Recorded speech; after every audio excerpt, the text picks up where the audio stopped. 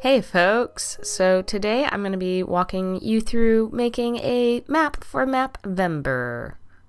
So the prompt for today was waterfall, and I have set up my own kind of brush library. I'm using Procreate, that is brushes I usually use. So to start off, I'm getting the drawing guide all set up. I've done 140 pixels per square.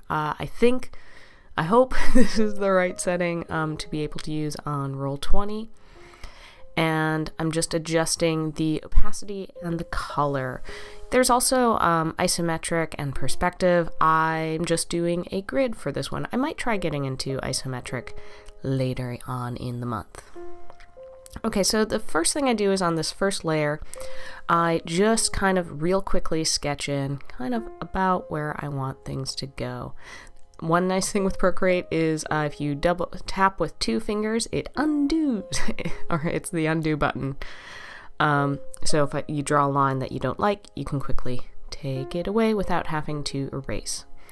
Now I'm going through on a new layer and I'm drawing in the lines, the actual lines that I'll have.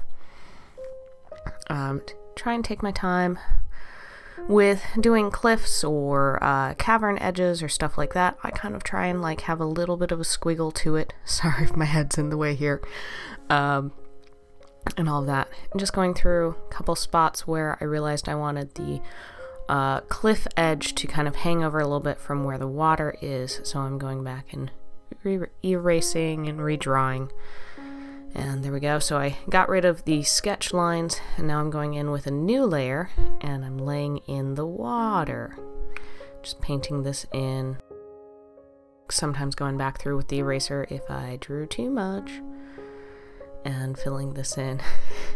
Later on, I did realize I could just kind of draw the outline and then drag and drop color. But sometimes it's nice to just sit and color and relax.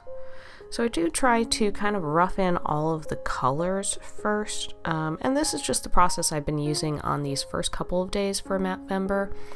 I might find I change things as the month goes on, but I thought I'd share how I've kind of been starting the month. Alright, so here you can see I do the drag and drop, and hey, that's so much faster. So I decided I'm naming some of these layers and reorganizing them, and now I'm going through in a separate layer and painting in all of the ground. Nice thing with that is I don't have to worry about being super precise on that. And now I'm going to go through and yeah, I'm drawing all of the objects. So I'm drawing some trees and some bushes and rocks, kind of doing some squiggly, trying to make it look organic, doing some overlapping trees as well. And if you guys enjoyed this video, let me know, and I might do another one later on in the month, see if my style's changed, if I've learned anything over doing this month of maps. And just so you know, I have sped this up about 4 times speed. This whole thing took me about an hour. So, you know, you can definitely spend a lot more time, do a lot more detail, but I wanted to do just kind of a quick fun encounter map. And one thing when I was reading through the prompts, I thought of for waterfall, kind of inspired to have like a harpy nest or something. There, those squiggly lines that I ended up going through and erasing later on, right there. But I was inspired kind of to do maybe like a harpy's nest, have a little bit of a story to this encounter. Harpy, griffin, something like that. Something big that can fly, but also is around water. So I'm doing a bunch of rocks and kind of small boulders around the edge of the water. Now I'm going back in and painting the trees, adjusting the color because I thought it was a little too bright. I'll actually go back in with that color a little later to add some texture. And so far my style has been a bit of this kind of I guess you'd call it maybe a little bit more cartoonish than realistic for my map making style. You know, I might find that changes through the month. But 2-minute tabletop is definitely a I'll try and remember to put a link in the description. Inspiration for me, I have been kind of looking around on Instagram and Twitter and just searching on the web to get inspiration from various other cartographers out there.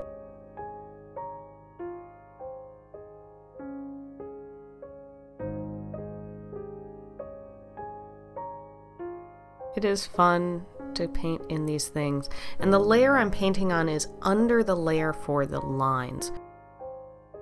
I found this just gives a little bit cleaner of a look. I don't have to worry about trying to stay within the lines and not paint over. It gives it that nice crispness. So I'm going through and painting in all of the bits, and every now and then I will go through and kind of do sections at a time depending on the map if I don't have a good idea beforehand. Alright, so now I'm doing the water and trying to figure out how to make it look like, give some texture and motion to the water. So I did go ahead and I painted that top part because it was like, oh, there's going to be a definite difference between it. And then I realized if I do a separate layer for that top water section and bottom water section, then I can get those kind of nice clean lines and transition between them and help create that, sorry about mic bump, help create that texture, and texture is the wrong word, height, those different levels to it. So now I'm going back through and trying to add in that like frothing water look with a couple different colors of blue and going almost to a white. I found that having kind of those different hard lines and stuff like that can help with creating different heights. Going through and painting the grass, trying to decide on color. I kept having like super neon grass and was like, oh, this is a little maybe too cartoony than what I want. Trying to leave a little bit of space where there's a shoreline. I just figured, like, you know, you oftentimes see grass kind of maybe doesn't grow all the way to a cliff edge or all the way to a shoreline just as the cliff is falling in. Here I'm going through and I'm painting in a shadow, again, to help add some of that dimension to the cliff. So you can see, okay, this is the higher part and this is the lower part. Adding a little bit of texture. I've just found adding just a slightly darker or slightly lighter and doing kind of a bumping the opacity down again helps add some nice texture there. I've been having fun with this challenge, playing around with different brushes. This is a different brush I'm using for the trees than I've tried before. And that's one of the fun things about doing like a 30-day challenge is it's like, okay, you play around, figure out what you like, what you don't like, what works for you. And because you're going to be painting 30 things, you know, you got a lot of time to play. This is a technique I like doing for rocks, of having this like kind of very brighter, harder line, kind of where the sun is hitting it. And now I'm going through and doing a bunch of squigglies to have this nest looking area. And I also decided to draw in some bones and like a pile of gold, and I was trying to do a shield and then decided, I'll just do a dagger. My little skull, guys. I don't know why, but I really enjoy drawing skulls with one eye slightly bigger. It just makes it fun and goofy. Coloring those in, and I'll add a little bit of shading to give them a little bit more depth. I like adding a few of these little details in. I feel like it makes the map have a bit of a story, that it's not just, okay, here's a waterfall with some trees, but hey, there's a nest and some bones and some gold coins. So, you know, maybe like a harpy lives here and they've carried off their prey, or whatever it is.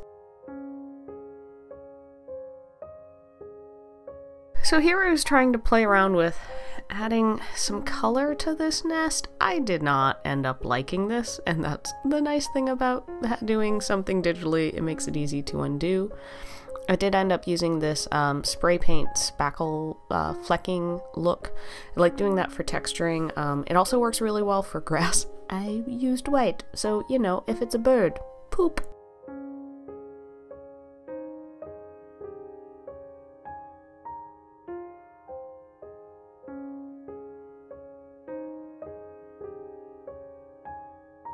So the finishing touch is going in and adding in the line. So I trace over the drawing guide.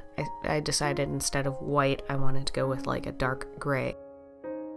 And the nice thing with Procreate is they have a if you have drawing assist on, if you draw a line and hold it, it will snap into a straight line. So I just do the whole thing and then I turn it and do the whole thing again. So that helps create, because that grid that you've put in as the drawing guide won't actually export, or if it does, I have not figured out how to do that yet. And then I'll go back in and adjust the opacity on that, because that's a pretty dark grid right there. So if you go to adjustments, slide the opacity down to where you want it, and there you have it. There is the finished map. Pretty happy with it. If you follow us on Twitter and Instagram, you can go check out all of my mapvember maps there. And if you are interested in getting some of these maps as downloads, you can become a patron. I'll be posting these throughout the month and leading into the next couple of months as downloads for some of our patron exclusive content. A big thanks to our patrons, especially Lainey. If you want to support our channel, you can head over to our Patreon page and check out the perks of being a patron. Thanks so much for watching. Don't forget to subscribe if you enjoyed this kind of video and want to see more of us, or in this case, listen to more of us. All right, I'll see you next time on Roll for Initiative. Bye.